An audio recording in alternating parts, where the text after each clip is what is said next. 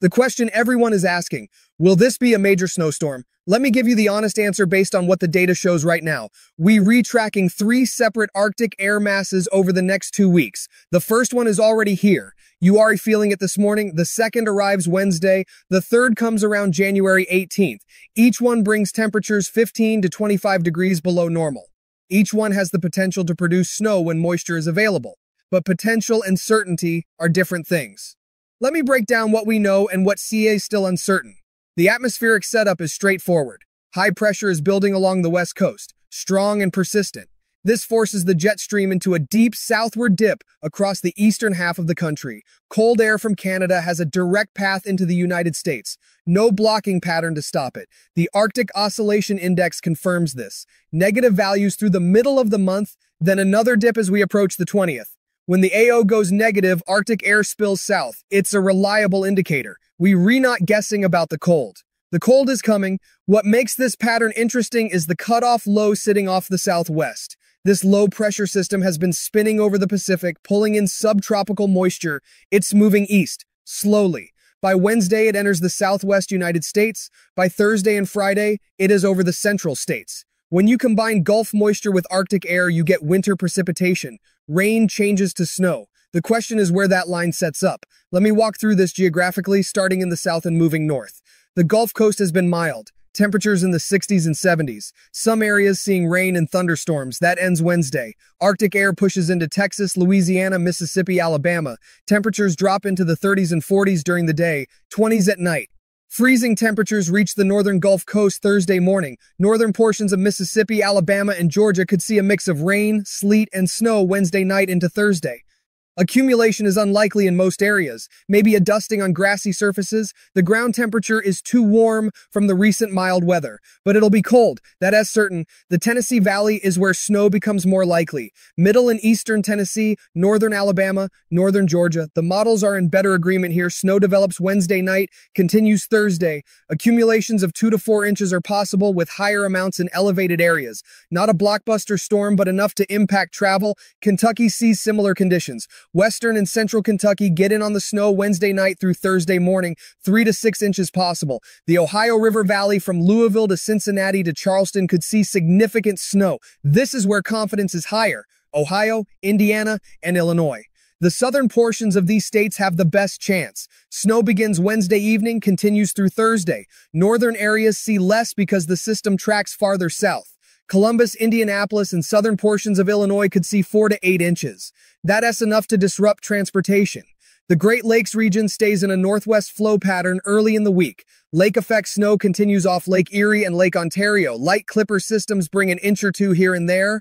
Then Wednesday night, the main system arrives. Michigan, particularly southern Michigan, could see accumulating snow. Wisconsin sees the changeover from rain to snow. Minnesota stays cold but mostly dry with this system. Now the mid-Atlantic. This is where it gets complicated. The models diverge here. The European model shows the low pressure tracking through the Ohio Valley, then northeast through Pennsylvania into New York. That track brings a warm front up the I-95 corridor. Washington sees rain or a mix. Baltimore, Philadelphia, rain changing to snow but limited accumulation. New York City, mostly rain. The GFS model shows a slightly different track. Colder, more snow for the coastal cities. But the GFS has been inconsistent. One run shows 8 inches in Philadelphia. The next run shows rain. That inconsistency reduces confidence. The ensemble models provide clarity. Out of 30 GFS ensemble members, maybe 5 or 6 show significant snow in Philadelphia. The rest show rain or minor accumulation. Out of 25 European ensemble members, 20 show rain or a mix along I-95. Only a handful show accumulating snow. What does this mean? If you're in Washington, Baltimore, Philadelphia, or New York, don't expect a major snowstorm from this system. You might see snow mixing in, you might get an inch or two, but a 6 to 12-inch snowfall is not supported by the data. The interior mid-Atlantic is different.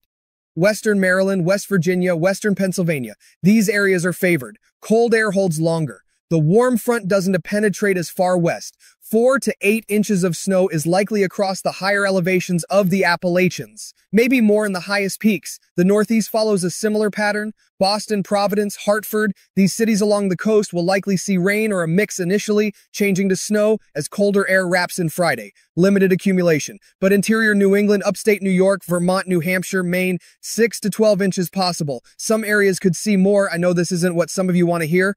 If you on the coast hoping for a big snowstorm, the pattern doesn't favor it with this particular system. The low tracks too far inland. It pulls warm air up the coast. That's what the data shows. But this isn't the only system. Remember, we have 3 Arctic blasts, 3 opportunities. This first snow event, Wednesday through Friday, is just one piece. Let me talk about temperatures because the cold is guaranteed even if the snow amounts vary. Wednesday through Friday, high temperatures across the Tennessee Valley and northern Gulf states will be in the 30s, maybe low 40s. Overnight lows in the 20s. Some areas drop into the teens. For parts of Louisiana, Mississippi, and Alabama, these are the coldest temperatures in 2 years. The Ohio Valley sees highs in the 20s Thursday and Friday. Overnight lows in the teens. Wind chill values drop into the single digits. Dangerous cold for anyone working outside or anyone without adequate shelter.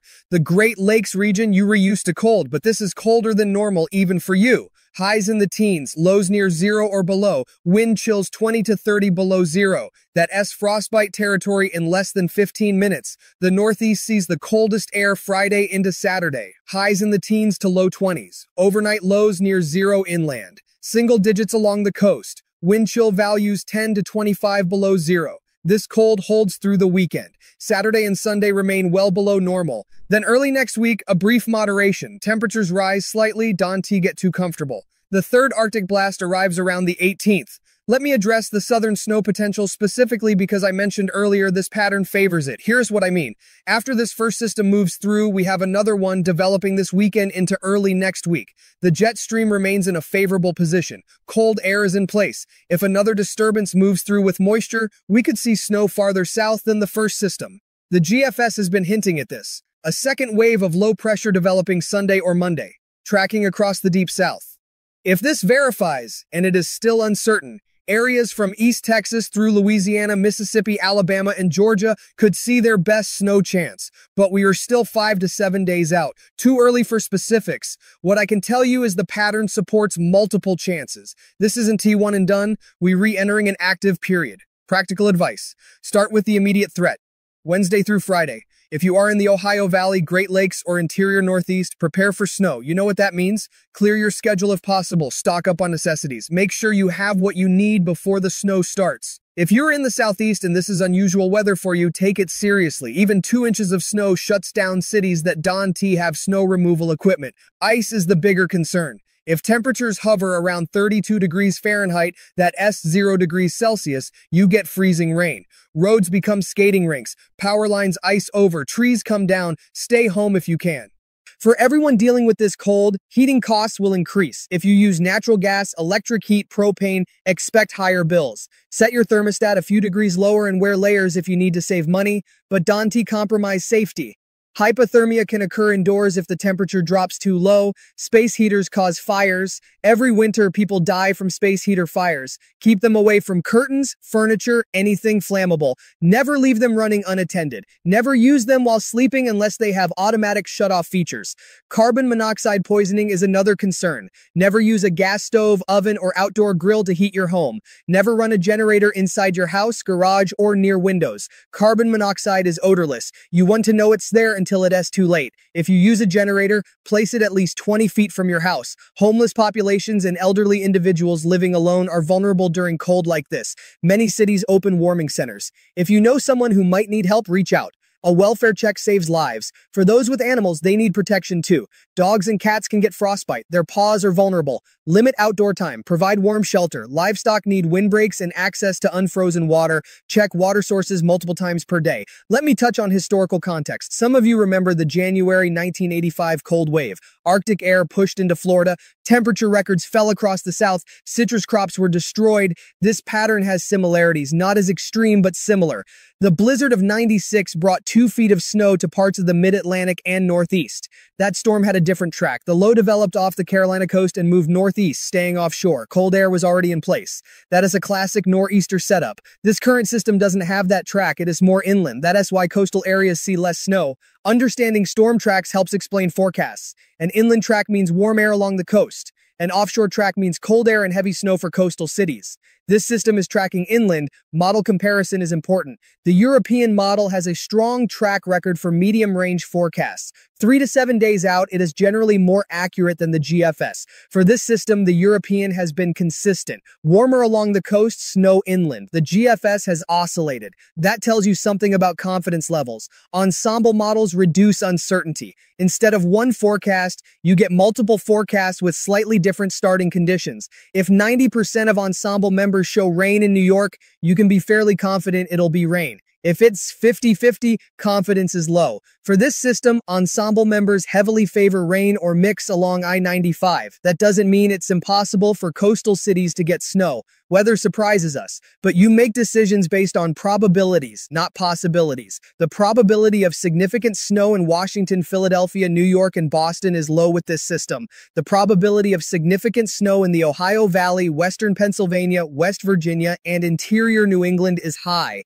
6 to 10 inches in many areas. Some spots could see a foot. After this system, we watch the weekend and early next week. Will another disturbance develop? Will it have moisture? Will cold air still be in place? These questions get answered as we get closer.